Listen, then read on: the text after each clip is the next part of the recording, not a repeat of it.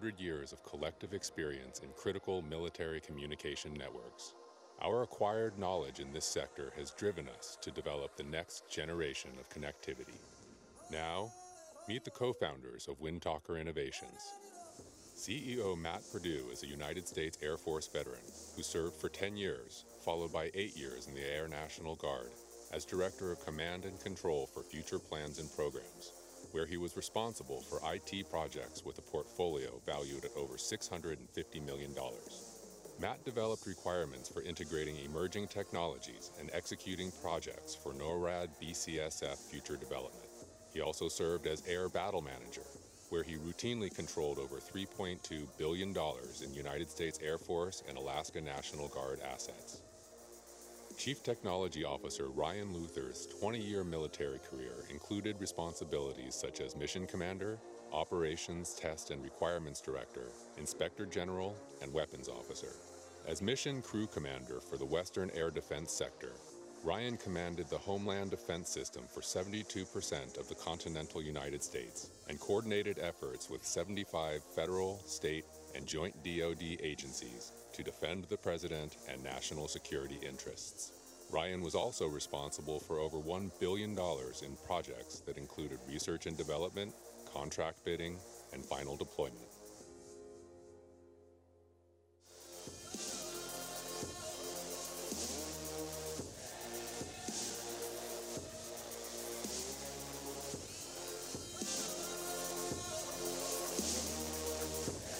Morning, guys.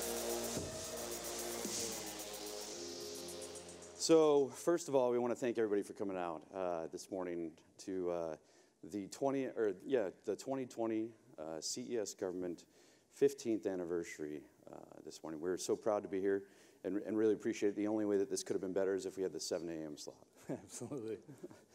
Seriously, though, we want to thank, Karen Jupka, Gary Shapiro, Charlie Armstrong, Dr. Barry West, Don Upson, and Chrissy Kuhn for having us here. We're really excited to talk to you about, the technology that we're building and what we've seen here walking these halls over the past week at CES and what we've seen at CES Government.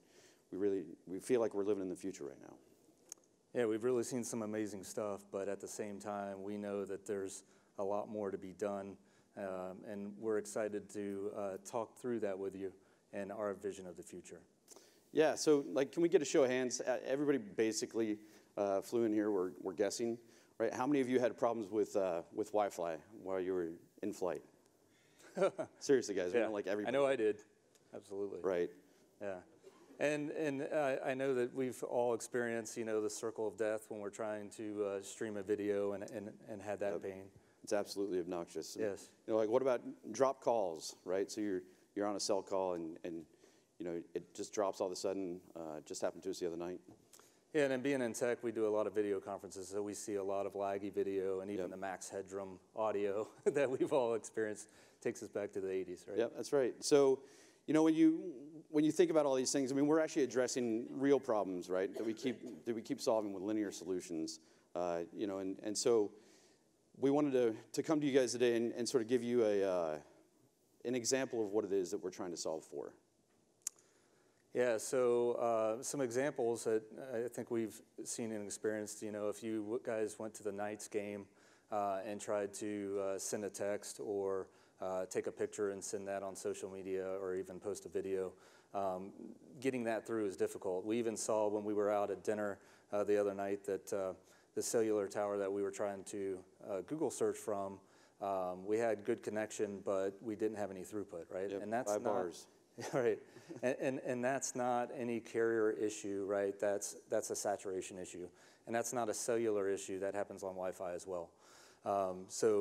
What is important to us is that if that tower goes down, or multiple towers go down, or even an entire network goes down in a city, that becomes a lot more than just an issue for us or an inconvenience for us. That now becomes a national security issue, as well as a management issue for that city and that state, especially in a national disaster.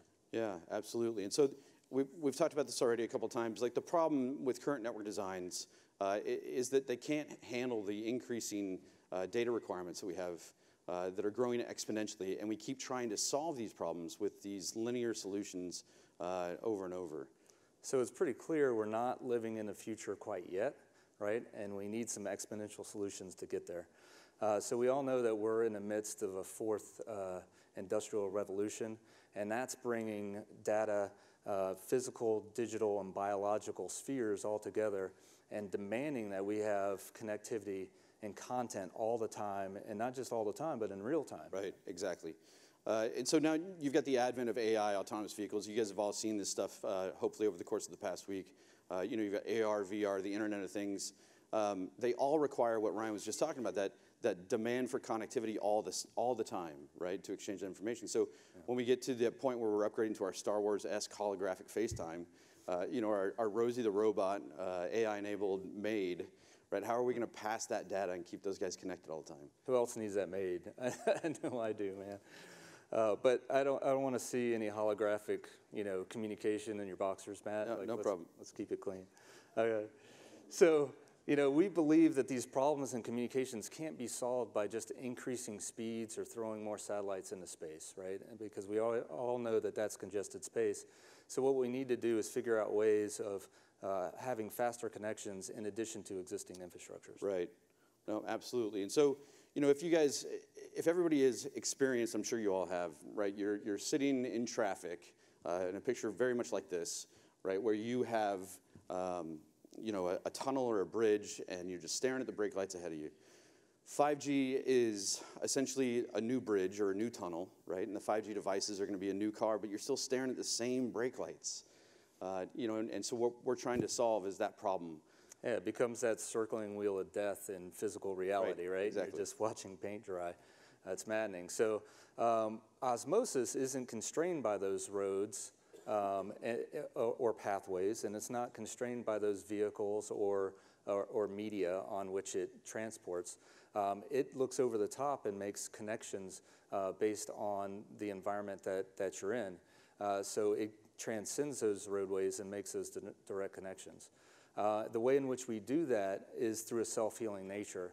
And that self-healing nature, by automatically shifting to the best path, also allows the network to load balance, which is really critical when we talk about, hitting that one tower or that one Wi-Fi access point that's jammed up, right? We get beyond that and we move to other paths that are open to keep that information flowing.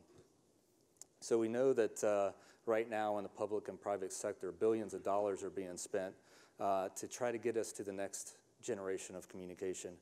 What we intend to do is help the industry and hopefully partners on both the commercial and the government side to get there faster, more effectively, and at a much lower cost. Right, with that CapEx and OpEx reduction that is just so important. Absolutely. So without further ado, what we'd like to do is introduce you to osmosis, and we're going to play a quick video that kind of explains in visual terms what it is that we're doing.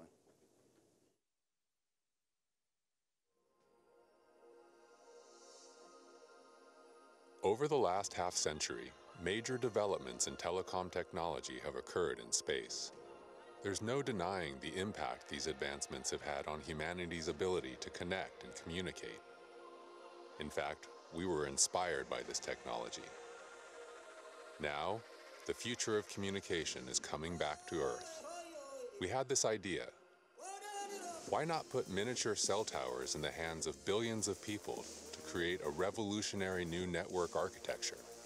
Introducing osmosis, empowering people to connect across the planet. Osmosis is a visionary software solution that's forging a world of infinite connections by enhancing the potential of current networks, making them inherently secure and unfettered by constraints. The connectivity universe is changing rapidly. The limitations of current systems are being upgraded with faster, more economical technology. But even these new players lack real security, resilience, and flexibility. The osmosis network is self-healing. It creates a path of least resistance by using the most efficient channels available. The result?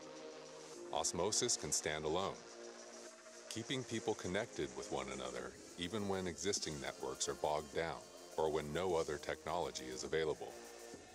Osmosis sits over the top of existing networks. meaning no infrastructure development is necessary.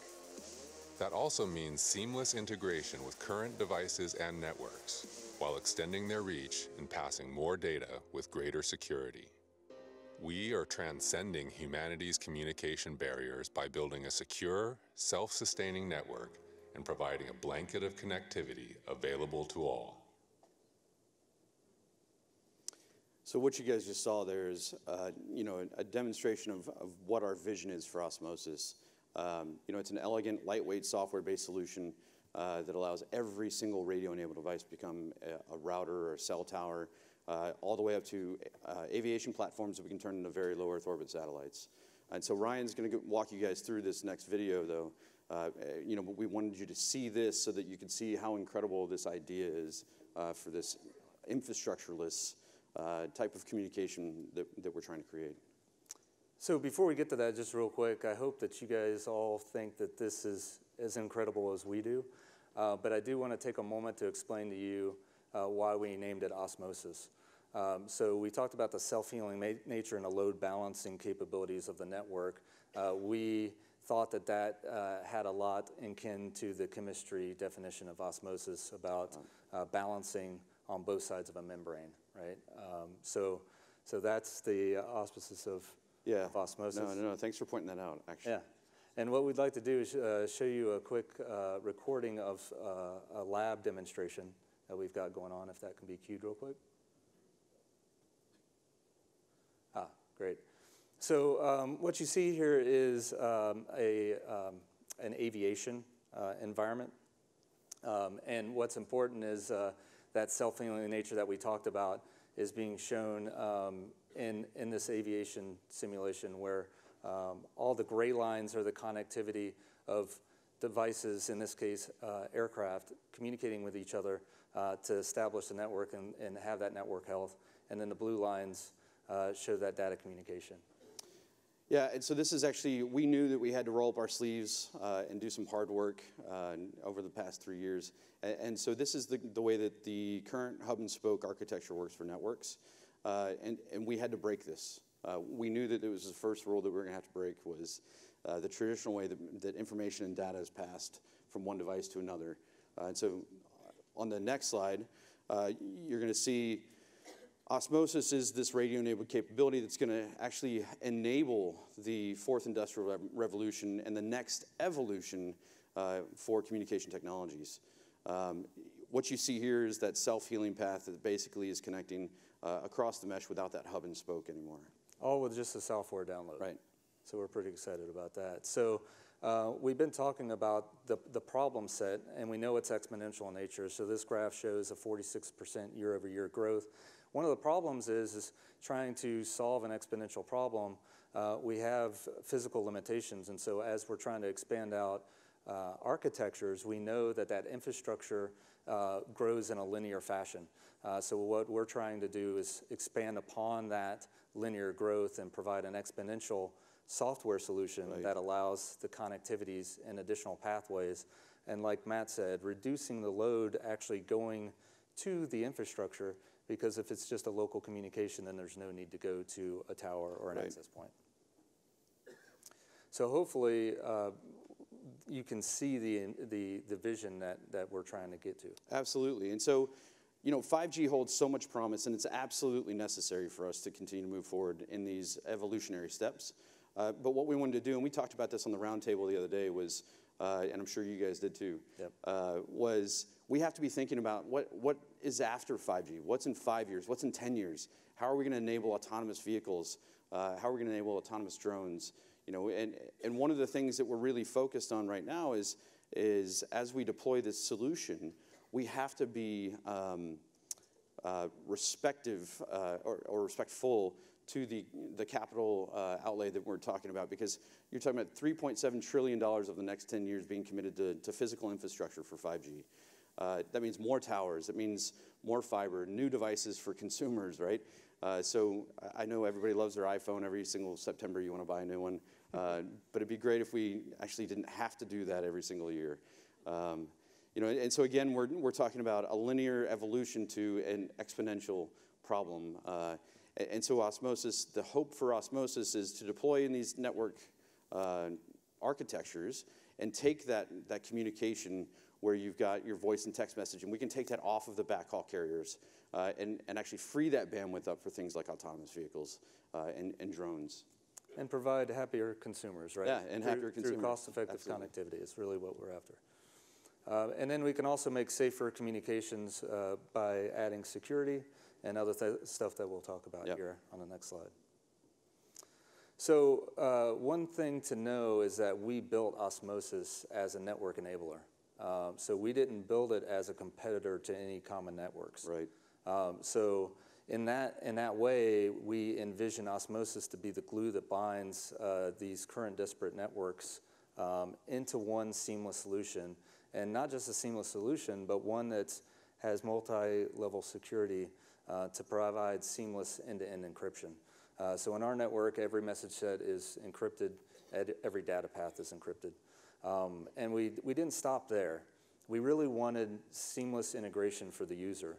So no longer, will you have to go, yes, I want to manually accept my connection to a Wi-Fi. It just will automatically keep you connected seamlessly around the globe. Right, and by doing that, we're actually extending the user base out, right? So now I can use Ryan's phone to talk to him talk through him securely to some of you audience members out here when you're outside of line of sight to a tower. I mean, this is huge if you're talking about, natural disasters and national security issues, or even if you're just lost in the woods, but you have line of sight to an aircraft or a passing by car or something of that nature, right? That also leads to performance enhancement because we go back to taking those packages off of that traditional infrastructure where right now you send a text message and it goes to a tower that goes to a wire line that goes back to another tower and comes back to inside this room because you just were texting somebody 50 feet away from you. The last part of that is back to that CapEx and that OpEx part. That's actually where our goal is as that enabler that Ryan was talking about, not as the competitor. Our goal is to save on the, just a fraction of that $3 trillion plus over the next 10 years is huge revenue generation streams for our commercial partners, as well as saving the government tons of money for the taxpayers. So, yep, we rolled up our sleeves, we got busy, and basically wanted to make sure that we were nurturing these commercial and government partnerships. So Ryan's going to walk you through a couple of them right now. Yeah, so we'd love to focus on government since that's our audience today, obviously. So one of the first ones that we want to talk about is the DOT. So we've been talking to federal DOT about the current networks that they have. So they have sometimes multiple networks for each mode of transportation. Each one of those networks has slices of spectrum that are allocated there.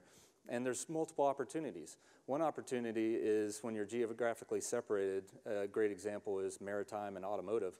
Why not co-use those spectrums, right, to get more data throughput and to get more resiliency? Our network supports that multispectral capability. Another example is just being able to communicate between modes of transportation. So our network is multimodal in nature, so it can talk to planes, trains, automobiles, mobile, wearable, right? So now you have an opportunity to provide safety and anti-collision avoidance and things like that. And pass the information you have to when you need to. Exactly. And we all know that AI and machine learning are coming around, autonomy is coming around. All that brings big data. And that big data is important not only for those safety and edge computing cases, but they're also important to drive data-driven decisions for the DOT so they can make good decisions on updating critical infrastructure. Right. So we're also partnered with DHS. So we currently have a Small Business Innovation Research Grant from DHS. And our goal there is to connect air, land, and sea, boots on the ground, to drones and aircraft in the air, as well as ships and boats in the sea.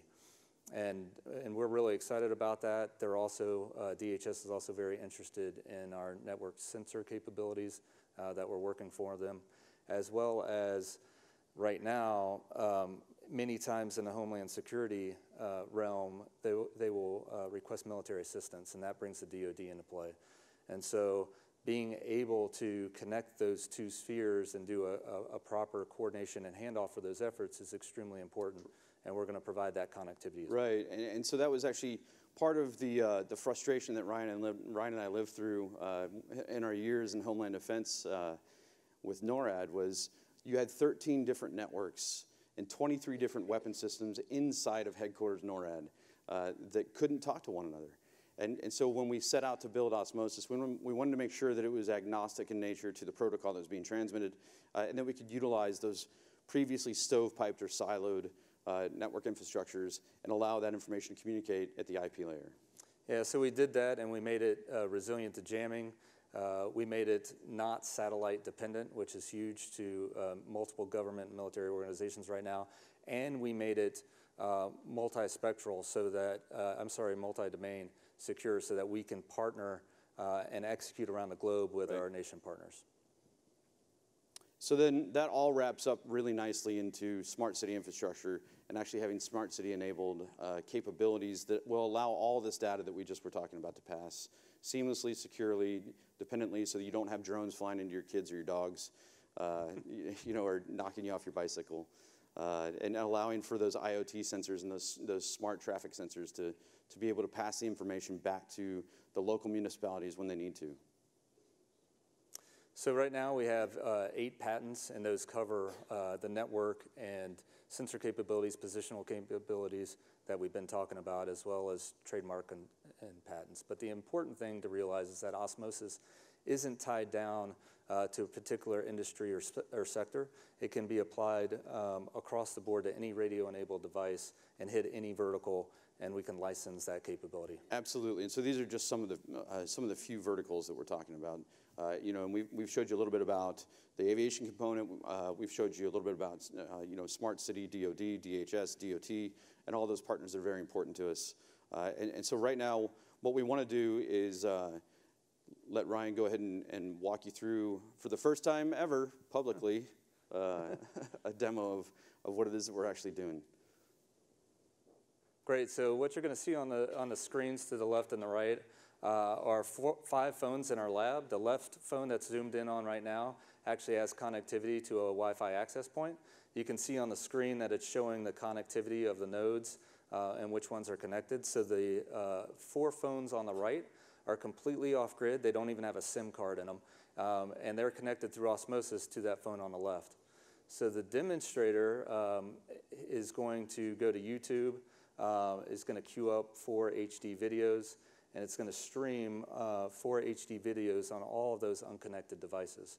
So this is a great demonstration of how our network can extend out existing coverage and existing networks in a very small lab environment. And it can do it at speed and with security. So you can see they're streaming. We don't have buffering issues. It's pretty high performance. Next, you're going to see that demonstrator go to a chat application and send a text message to the phone on the left. You're going to see that pop up. There you go. Demonstrating the off-grid capability that we don't need any existing infrastructure to send messaging through Osmosis. So the last thing you'll see the demonstrator do on the phone in the middle is he's going to go to the internet and pull up a website. Happens to be windtalker.com. Feel free to check it out. We've been working on that website since we came out of stealth mode just a few, seems like months ago, but I think it's February. Yes. So hopefully you appreciated that demo. We really do think that this is the way of the future. We know that there's many steps to get there, but this is a solution that can be downloaded and installed right now and help existing infrastructure right now as we see it, as well as grow to the future with millimeter wave and beyond. And we really look forward to working with all of you in the room and industry to make that happen. Yeah, and so the last thing for you guys would be, here's a number for you to text message us to get more information from us, or we can flow some information to you as we continue to update stuff, and we'll respond with our banking information so that you can deposit checks on our accounts. Thanks so much, guys. We really appreciate it, seriously. Yeah, thanks everybody for your time.